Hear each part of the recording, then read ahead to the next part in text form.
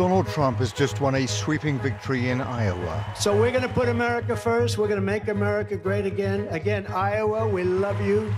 In this, the opening contest of the U.S. election season, he has now taken the first step to winning the Republican Party's presidential nomination. How strong that team is, making his way into the building. But can Trump actually win the White House?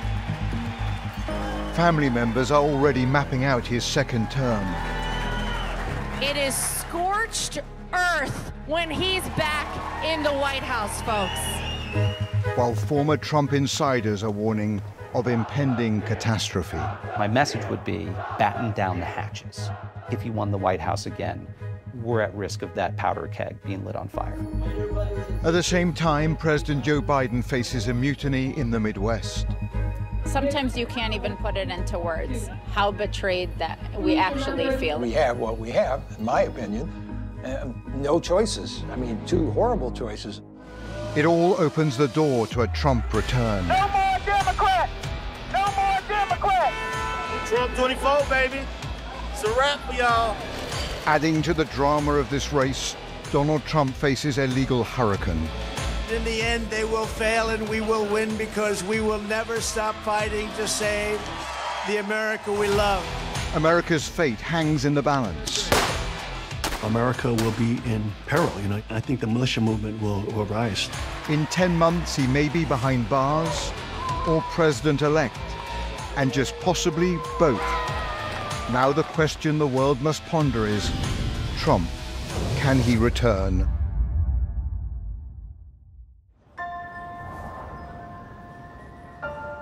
America is facing its most significant election since 1860. That fateful vote that brought Abraham Lincoln to power on the very eve of the Civil War. This year, Donald Trump enters the presidential race ahead in many of the polls, despite obstacles that would destroy any other candidate. Even more extraordinary, he is campaigning while challenging America's very democratic foundations, still insisting the last election was stolen. The radical left Democrats rigged the presidential election of 2020. 3 years ago, I stood at this spot and heard his words echo across America. We fight like hell, and if you don't fight like hell, you're not going to have a country anymore. And I witnessed the consequences.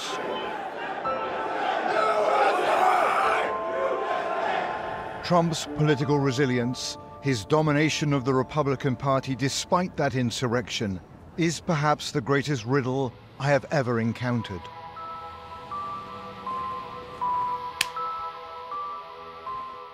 Even for America's seasoned political observers, this story is without precedent. You know, this situation is really unique. Most presidential candidates go away after being rejected by voters. Trump is a different case in this instance. We've never had a former president who's been indicted, and certainly never had one indicted for things he did as president. We are in completely uncharted territory. In theory, we could have a president serving from prison. No one has ever had the almost cult-like hold that Trump currently has on the Republican Party. The greatest enemy of the United States is the Democrat Party and those who support it. Trump Latinos! In the suburbs of Miami,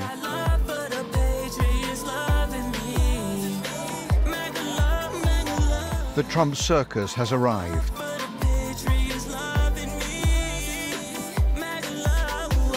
That all-American blend of political theater and patriotic fervor. Trump 2024.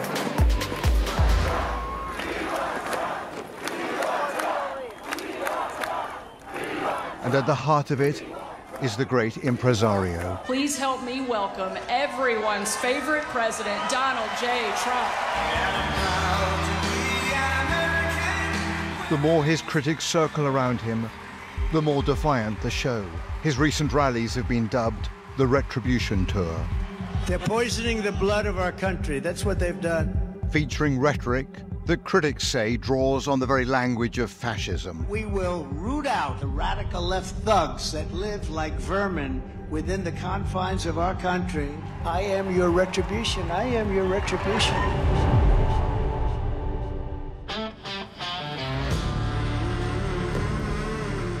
But how on earth is such a campaign going to win over the centrist voters who will decide the election? To glimpse the strategy, to see if there is method in the madness, I am traveling 70 miles north from Miami to the center of the Make America Great movement, West Palm Beach, that ultra-wealthy city in the shadow of Trump's magnificent beach resort, Mar-a-Lago.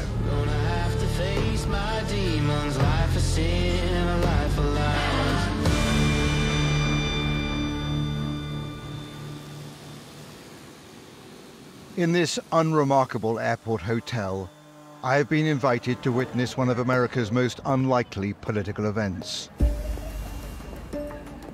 It is known as Walkaway, an attempt to persuade Democrats to walk away from their party and join the Trump train. And tonight, we're not going to be endorsing any candidates or anything. And if anyone does, they're going to be in trouble. Brandon Straka is the face of the movement. I'm walking away. And I encourage all of you to do the same. A former actor turned pro-Trump social media influencer, he says minority voters in particular are craving for an alternative to a broken Democratic Party. We try to reach people and get them thinking for themselves and sort of, turn on a light bulb. My belief is that these communities are being used, they're being lied to, they're being manipulated, so I want to help get people thinking for themselves. But as speeches begin, it becomes clear this is in fact a room packed with Trump's ultra-loyalists. Big round of applause for everybody that put this together, and for yourselves for coming out, for helping the walkaway movement keep moving. And on stage, it is not exactly outreach to moderates. You have decided to stand up and say to hell with the bullshit and get out here and stand strong because we are Americans and we have walked away from the garbage. Am I right or wrong? Even the Trump family is here, railing once more against the elite.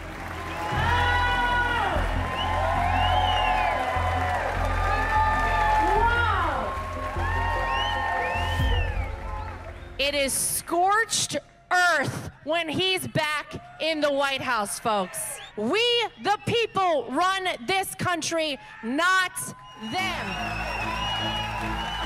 And Rudy Giuliani, the former New York mayor, is here, waiting for showtime. How do I know when to stop? Just keep going. He faces racketeering charges, to which he has pleaded not guilty. And last month he declared bankruptcy after he was ordered to pay a stunning $148 million in damages for ruining the lives of 2 female election workers that he accused of fraud. On stage, he airs wild and unfounded opinions. You're living in something closer to a fascist state. Look at the difference in America when Donald Trump ran it. Look at all the people getting killed now with Biden running it. The strategy appears to be one of constant political provocation. This is outrage as an art form, with speakers relishing what they believe lies ahead in 2024. So here's another inconvenient truth.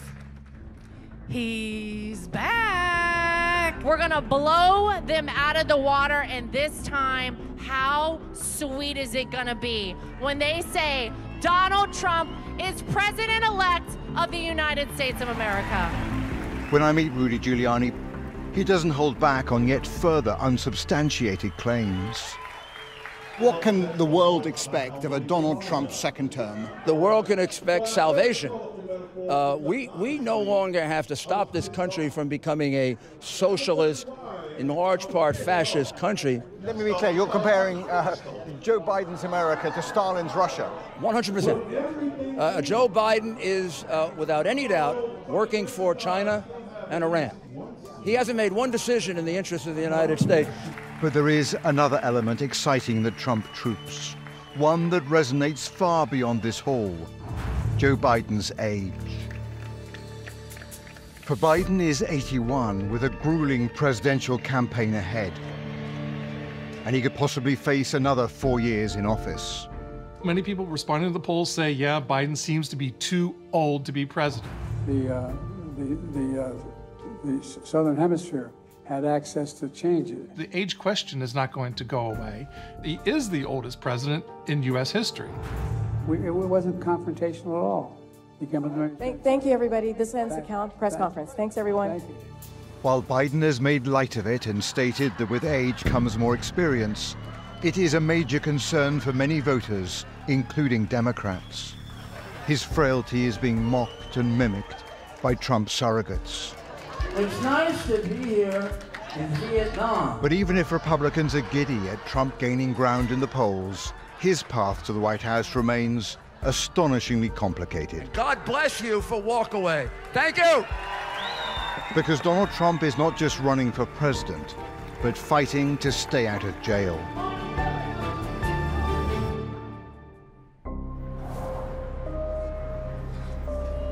He faces 91 charges in 4 separate trials. They can't beat us at the ballot box, so they try and beat us through the law. From racketeering and hoarding classified documents. This is a pure witch hunt for purposes of interfering with the elections of the United States of America. It's totally illegal. To perhaps most damningly, his attempt to overturn the 2020 election result. I think that's an offense of such seriousness. It's an offense against all the American people. It's an offense against our system of government. It's an offense against our Constitution. Once people digest that fact, it's gonna have a real impact on the way he's perceived. He denies all the charges brought against him, but if he is convicted on any one of them, he could be imprisoned even before Election Day. It is absolutely insane that we might have a president who has been convicted of felonies and is potentially serving time in prison. Hey, you know the charge. What are they for? We love Trump. We love Trump. The legal minefield has divided and inflamed opinion across America. What Trump tried to do is suspend that Constitution. Why they beat Trump's way? Vote for Trump. You want a man to go to jail for being innocent? To some, it is a foundational principle that no one, not even Trump, is above the law. He's just somebody who's taken advantage of a group of people who are willing to follow him to their own demise. To others, Democrats have weaponized the justice system against their principal political opponent. This trial is bullshit because they trying to go after him for no reason. And they just trying to start trouble. Some states, including Maine and Colorado, have ruled that Trump's name should not even appear on the ballot in his battle for the nomination, saying it is a breach of the Constitution because of his role in the attempted insurrection on January the 6th. But these legal skirmishes are certain to end up here, at the US Supreme Court, where conservative justices are in a decisive majority. They will be issuing a decision, I think, quite rapidly that will determine whether Donald Trump can be on those ballots or not. But remarkably, at the heart of the chaos, Donald Trump is seeing these legal troubles as actually part of his comeback narrative. He wants the trials televised, and that infamous police mugshot has become, in Trump world, a badge of honor. And that audacious strategy appears to be working. Some polls showing that he has established the edge over Biden in many of the key states.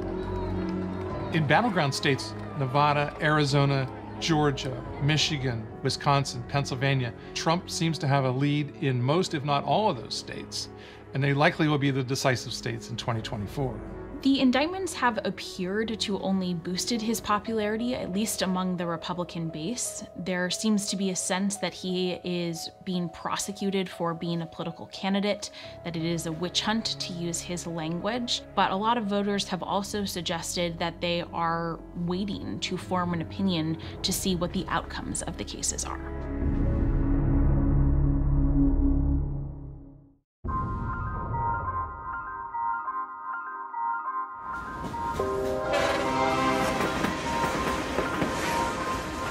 There is one issue, one human drama, that Donald Trump believes he can leverage all the way to the White House. Our country is being invaded. This is an invasion. It is the widespread perception that President Biden's administration has lost all control of America's southern border. Astonishingly, almost 3 million migrants entered the US across this frontier with Mexico last year alone.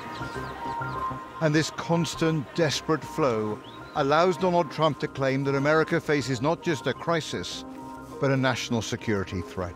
drugs, criminals, gang members, and terrorists are pouring into our country. They're running wild in our Democrat-run cities.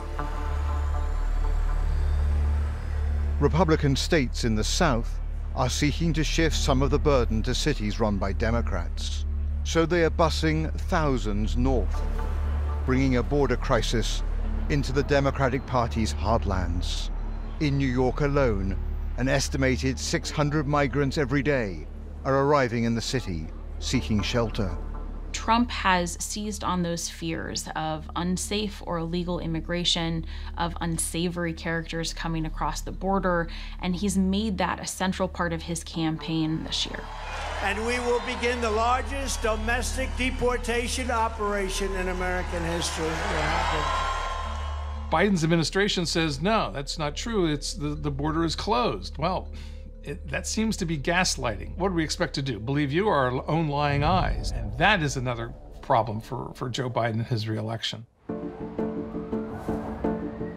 In Chicago, over 1,000 miles from that southern border, the politics of migration are turning many Biden loyalists into furious critics. No more Democrats!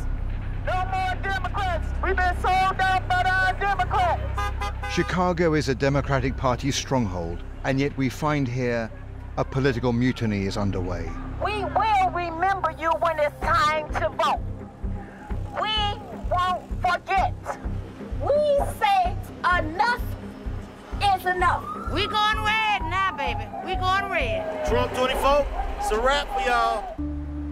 Many residents here feel they are being betrayed by a president they voted for. Democrat-controlled Chicago declared itself a sanctuary city that would offer help to migrants. But residents were not prepared for this. We are sick and tired. Look what they're doing to us. Migrants need housing, schools, and health care, and locals insist they're in desperate need of those same resources. We were going to have a shelter at this particular location. At neighborhood meetings, Trump, come in here, clean this mess up. Anger towards city officials boils over. Stop depending on the politicians and stop voting for the same people getting the same results.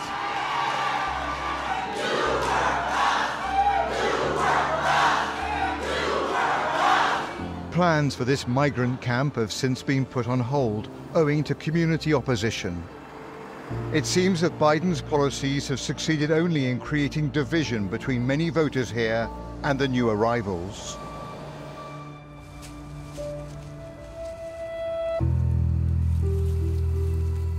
Marcia Eaglin runs a charity that helps to support migrants in the city. She is torn on the issue, as she believes sanctuary is a fundamental American value. I bring stuff down in warm blankets and I drop it by places where I know people are living and they're cold. Okay, I'm gonna look. What is the number? It made me cry. It made me just want to just start hugging everybody and try and figure out how I could fit them in my house or something. Ricardo? Carmen Klein. I don't want to blast my state. I don't want to blast my city. I don't want to even blast my country. What I'm saying is what you're doing is not working. And I ask myself all the time, who in the heck are they talking to helping to make these decisions? But as a community leader here, Marcia hears all the time the frustrations of her fellow residents. My city dollars that's being taken and funded to create this for them. What about us? Refund us some of our city tax dollars that we paid so that we can fix up our homes. It is abundantly clear that President Biden can no longer take the African-American vote for granted. While, yes, I'm a Democrat and I voted for Biden, just like so many people out here, they're wondering, is that the best thing? Do I trust either candidate? At this time, I don't. I'm going to be watching this carefully, and they will have to earn my vote.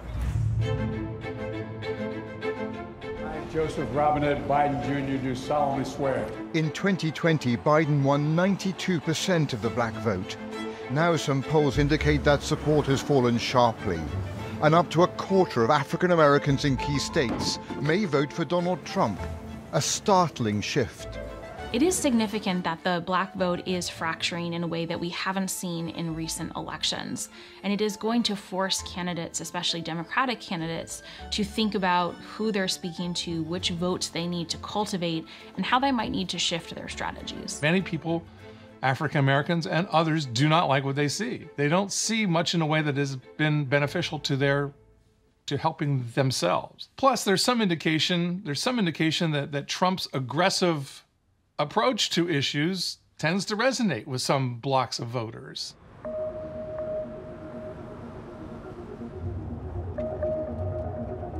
I am having a tour of Chicago with one such voter who is now a passionate advocate for Donald Trump. A lot of black people tend to just vote Democrat instead of looking at policies, and that is what led to a lot of these gripes that they're having now.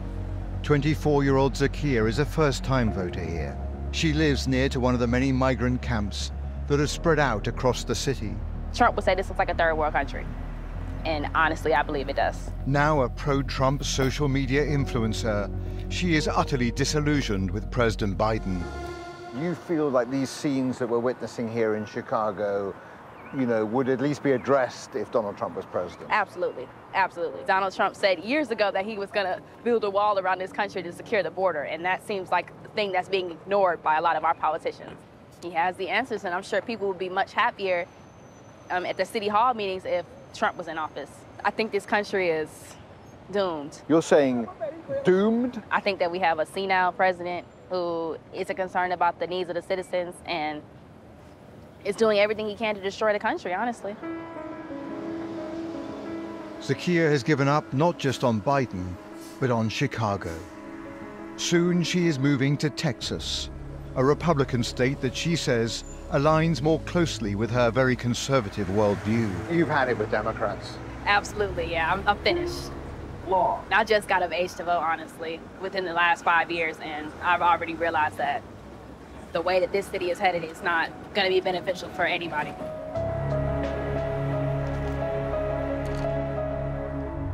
Chicago proudly calls itself a sanctuary city, but that goodwill has now reached breaking point here, and the political implications for the White House are immense. The city of Chicago agrees that the migrant crisis is putting severe pressure on limited resources, officials pleading for further support from the White House. And Joe Biden also acknowledges the urgency of the situation and says he is determined to address the problem. But if some in the Democratic Party strongholds are turning to Trump, others, including some Republicans who know the former president best, are warning that a second Trump term would be fatal for the republic. After serving in his first term, after witnessing the man up close in the Oval Office, on Air Force One, in the White House Situation Room, I can tell you if he wins the presidency again, it's the end of the American experiment. Miles Taylor was a senior official in the first Trump White House. Appalled by what he witnessed, he wrote an anonymous article in the New York Times, one that became famous as the political class tried to guess the author. Eventually, Taylor came out of the shadows and reveals to us the alarming steps that Trump sought to pursue while in the Oval Office. When I was in the administration, Donald Trump wanted to create his own mercenary force in the United States military. He saw what Vladimir Putin had with the Wagner Group in Russia, and he wanted to create his own version of this. This is a real story. Now, we ended up shutting down those conversations and saying, Mr. President, this is not a viable approach. Guess what I found out? Is that the year after I left the administration, that conversation cropped back up, and Donald Trump asked his National Security Council to look into this idea of creating a mercenary group responsible to the president only. That's what we're talking about here. And I don't think in a second term that those attempts will be thwarted. And Trump's plan for a second term is already being meticulously prepared. Behind the scenes, a sophisticated operation, codenamed Project 25, is underway. An attempt to avoid the dysfunction of the first term and to concentrate power among true loyalists. There are huge stables of people ready to go into the federal government that have been vetted and demonstrated their loyalty to Trump and Trump alone. Former President Trump and his allies have also set aside a series of executive orders in which they plan to fire a lot of the civilians that are working in the federal government. It would be a shock and awe blitz. It'll mean in those first few days a slew of executive orders to remake the government. Remake a government that's more pliable and put people in place who are willing to do what Donald Trump wants. His is a warning not just to America, but to allies around the world, including Britain. My message would be, batten down the hatches, because you will not be able to depend on the United States to be the central pillar of the Western world order. It's a very, very grave environment in the United States in terms of political violence and civil instability. And I think if you won the White House again, we're at risk of that powder keg being lit on fire.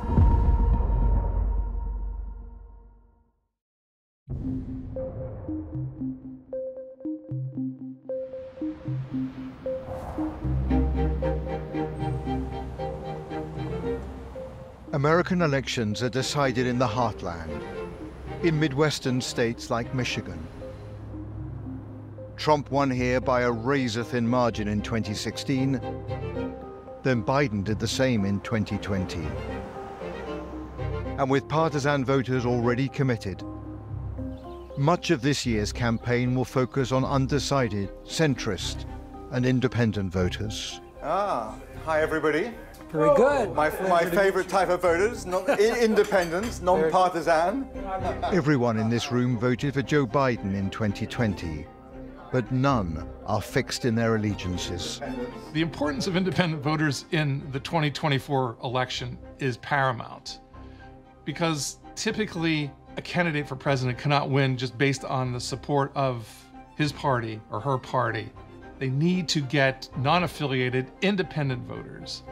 And these voters tend to really be very important in suburban America. As in every house in this country, the question of Donald Trump's suitability for the White House drives the political conversation. He's an unbalanced human being, and Lord knows what he might do. He's a narcissist, but there's still a large number of people who believe he's the gift to the world. So I don't know, I'm afraid. I'm in disbelief that he's even on the ballot. He should not be anywhere close to an election. But Joe Biden should draw no solace from that sentiment. He is also in deep trouble with independent voters. For while Biden receives some credit for avoiding a recession and for a growing US economy, for many, it is simply not enough. Even though inflation has come down, people are being stung by the cost of literally everything when they go into the stores. And so as a consequence, as the old saying, it's the economy, stupid. We have homelessness growing in our society and the wealthiest nation in the world. It's a crisis what's happening in this country in terms of the gap between those who have affluence and those who don't. And that's the thing I'm most concerned about on the Democratic side. Biden's approval ratings across America have never been lower. And if Trump wins the White House, it will be in part because of deep disillusionment with the alternative. We have what we have, in my opinion, no choices. I mean, two horrible choices in my mind. And I'm still kind of hopeful that for some reason or another, I'm not wishing any harm to Joe Biden, but somebody else is able to take that position who is more in line with the values that I hold. The concern I have personally is if I do not vote for Joe Biden, what is that going to mean for America if Donald Trump gets back in? As far as Biden is concerned, I think he doesn't stand a chance in Michigan. And I base that mostly on the Arab American population, the vote, how they will be voting in 2024.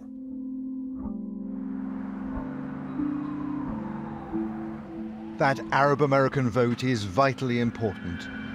Michigan is a swing state with a large Muslim population.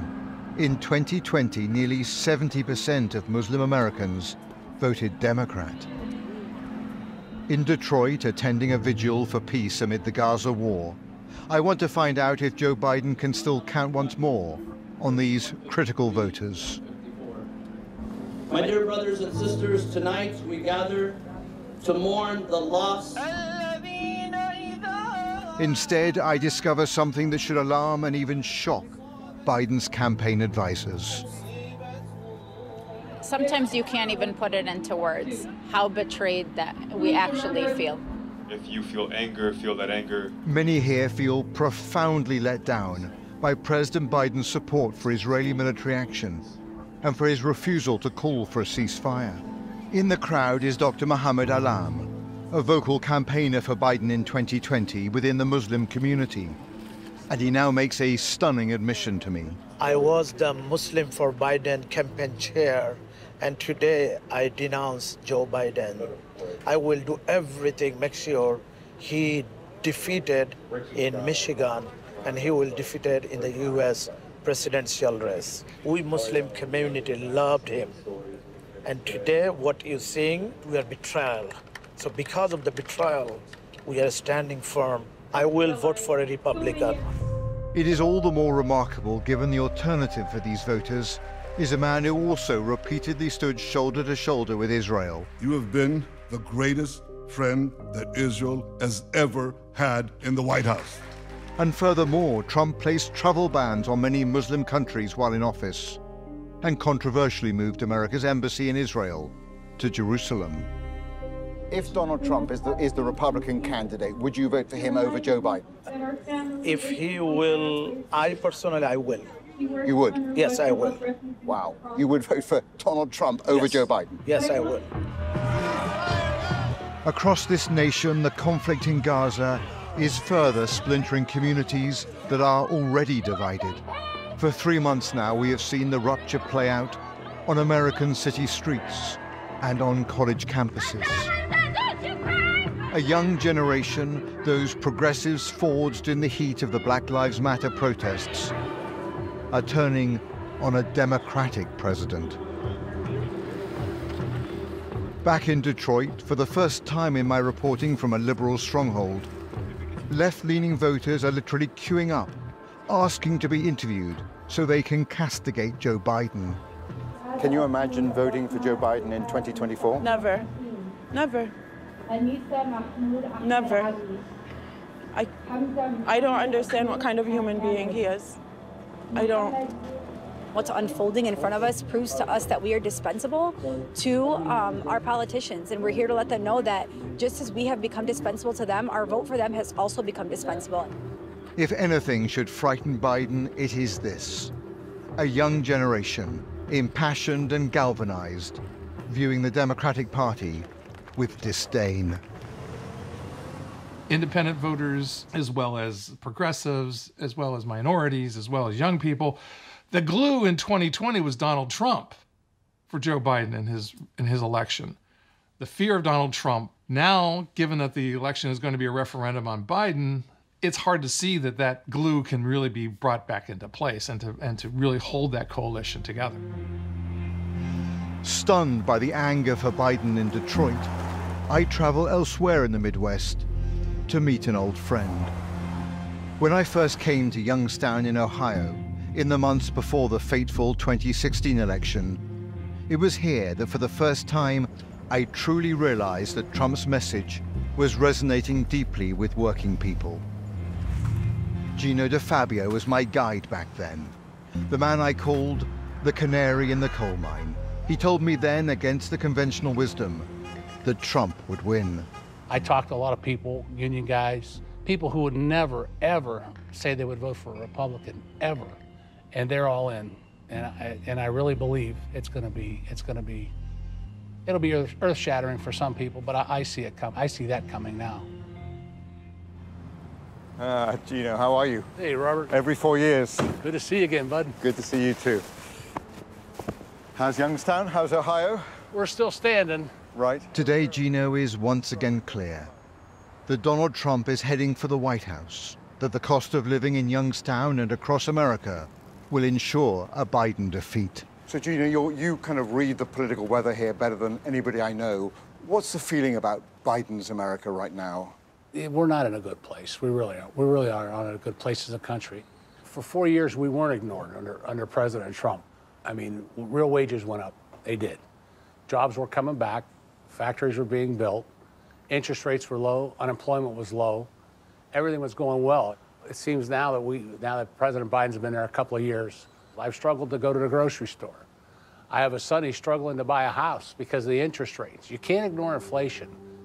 And I lay that all on the policies of this president. Although elements of the US economy have improved under Biden, many Americans say they do not feel it in their wallets. Unemployment rates have dropped below 4% in the United States, but, you know, a lot of people don't feel that they're really prospering in their jobs. The court cases, the 91 criminal charges, I mean, do you not find them kind of disturbing? Doesn't it give you second thoughts about Donald Trump? You know, I don't care. I don't care. I don't believe any of this is real, what they're doing to him. In my mind, it won't be a convicted felon or a convicted ex-con being the president. It'll be somebody they try to persecute, and he'll be a hero of the people again. Gino's parting words echo the past. I think President Trump's going to win the election. I really do. Because he really was the only one looking out for us. And I heard his message, and I believed him. He said it in a way that I believed him. And I believed him in 2016, and I believed him in 2020, and I still believe him today, seeing what the other side offers. The momentum he's gaining across the country, I think President Trump's going to win again. The polls in recent months have told us that things are looking pretty grim for Joe Biden's re-election, as things stand now. But polls have a way of being subject to change, and we've seen this happen in presidential elections in the past. So although they look grim now, they are not necessarily predictive of what's going to happen in November 2024.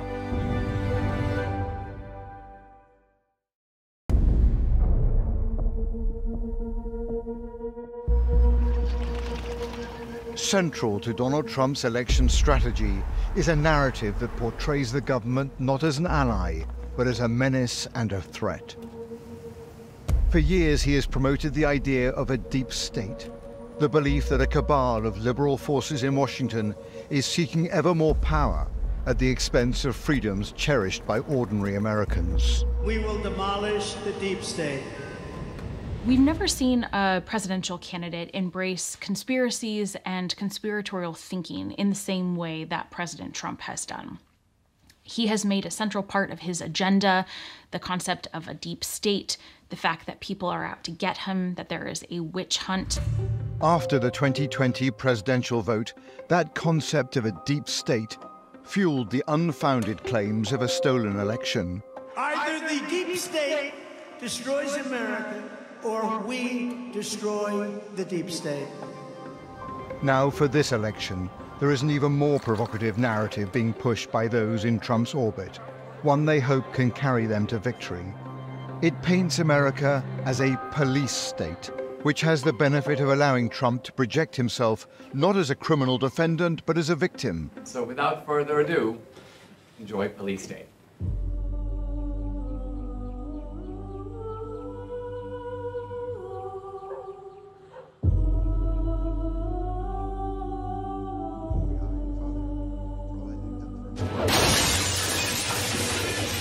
This film, being screened at the right-wing think tank the Heritage Foundation in Washington, is packaging that wild theory, popularizing the notion that Biden's administration has weaponized the FBI and law enforcement. Dinesh D'Souza is the movie director and Trump ally driving this controversial narrative. Who is Dinesh D'Souza? Are you a provocateur? Are you a polemicist, a movie maker, a podcaster, a Trump acolyte? Who are you? You know, it's a little bit hard to say. I'm an immigrant who believes in the idea of American exceptionalism. I'm merely trying to communicate complex ideas to people who are not normally habituated to hearing about politics. In his film, there are scenes portraying God-fearing, patriotic Americans being arrested at church and at home. FBI, we have an arrest! In the world of Dinesh D'Souza, America is staring into the abyss. So this idea of waking up America, you are the kind of, you know, the fire alarm for America in your view. I don't know a time other than the Civil War when basic American liberties were so threatened. So, one of the characteristics of a police state, mass surveillance, we have that. Widespread censorship, we have that. Ideological indoctrination in schools and the media, we have that. Criminalization of political differences, we have that. Political prisoners, we have that. Dinesh, we have independent courts and a free media. You seem to be just brushing over that. No, I think that they are free and independent and ideologically aligned on one side. These unsubstantiated narratives have also reached deep within the Republican Party, including with Trump-supporting lawmakers. Critics will say this movie and your views fuel conspiracy theory. Oh, go ahead and say whatever you want. The biggest threat to America and the American people are the dishonest media. What I do know is that these federal agencies have been turned on the very people they're supposed to serve, the American citizen. Joe Biden has weaponized those agencies to go after the American people. These accusations by D'Souza and Trump are coursing into the mainstream of American politics. But academics and independent observers say such claims are extreme and without substantial merit. President Trump has demonstrated a real disregard for the truth and for facts, and continues to put forth every conspiracy that is useful to him. All of this has allowed Trump to try and discredit the numerous legal cases against him. And it's no coincidence that the deep state is coming after me even harder. I have seen for myself what happens when wild narratives gain traction. Stop the steal! Stop the steal! Stop the steal! Stop the steal! The attempted insurrection 3 years ago was propelled by unfounded stolen election claims. And I've witnessed how conspiracies have prompted militia groups to march down American streets. You're heavily armed and on the streets of an American city. I wondered who you are. Not giving it out. Which militia? Not giving it out. Fearing a repeat of January the 6th, I have come to see how some Trump supporters, those heavily armed and with strong faith, are preparing not to initiate violence, but to be ready for societal breakdown if Joe Biden wins in November.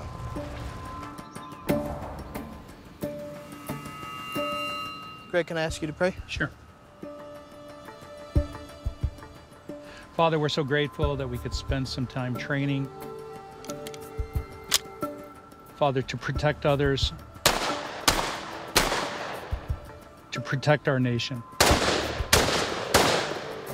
In the name of our Lord Jesus Christ, amen. Amen. The Rod of Iron Church is a Christian evangelical group where guns and God are weaved into a fiercely pro-Trump and anti-government view of the world. Hey, Pastor Sean, how are you? Hey, Robert. Good. Nice to see you. Thank you for letting me into your compound. Pastor Sean is the leader of this congregation, where the AR-15 assault rifle is seen as a divine instrument for defending God-given freedoms. What does Rod of Iron mean? It means the modern-day sword or the modern-day musket. It's more important for the citizens to have these weapons Yes. than the government. 100%. That authority comes from God, and that ability to defend yourself, family, and your country from tyrants, including a runaway government that has become tyrannical, that is God's greatest gift to humanity to preserve freedom and liberty for all. It is immediately clear where political loyalties lie. I need one more indictment to ensure my election. One more indictment to ensure my election? I'll be a couple more, but the more they indict him, I think the more popular he's going to become. He's going to become more legendary. I mean, he's going to become more. I can't compute that. You're saying the gonna be more a he's star. charged. More a star. Yeah, more of a star because he's being charged unjustly. I think it's galvanized everybody, and a lot of folks from different communities now are moving towards Trump, and the support has become greater because of the kind of draconian tactics that the left has done under Biden. Look at what they're doing. Look at how hard they're coming after him. 4 different indictments, RICO charges. In weekly sermons that air on the church's conservative social media channels, When you ask them now, the polls, does the country feel galvanized, divided? Yes. Everybody says, yeah, it feels divided. Pastor Sean talks of Trump's alleged persecution. They were trying to take him off the ballots, saying he's an insurrectionist. Like many fringe groups in America, members here are preparing for worst-case scenarios. A recent poll found that 85% of Americans are worried about escalating political violence. If Joe Biden is re-elected, what does that mean for America? I think it means that, America will be in peril. that will be a tragic beginning of a sharp, quick decline of the world falling into tyranny. If Trump loses in November and there is a narrative on the right that the election has been stolen, what happens then, Pastor Sean? I think the militia movement will rise. Counties will build official militias.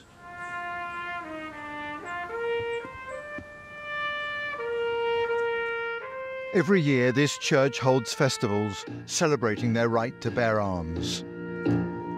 Rod of Iron followers display their loyalty to the one man who they believe stands between them and chaos.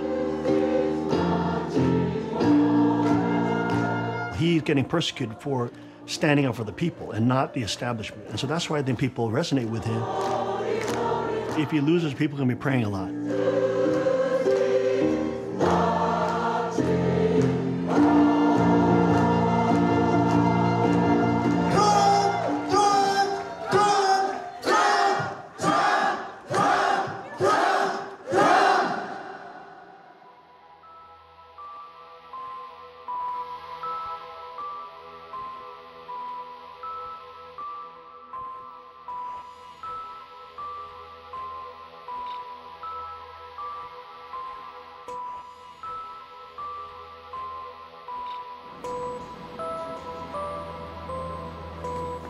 In this dramatic election year, Americans are bracing for a bitter political fight in which the Republic itself may be at stake.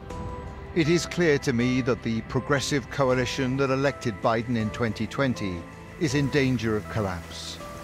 Trump is seeing his criminal trials as a political gift, believing it underpins his image as a rebel and a martyr.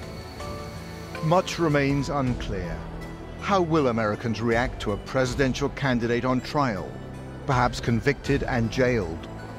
Does that turn opinion against him, or further his argument? It leaves Donald Trump at the center of the American storm, a savior to some, an existential danger to others. This country now faces a profound reckoning.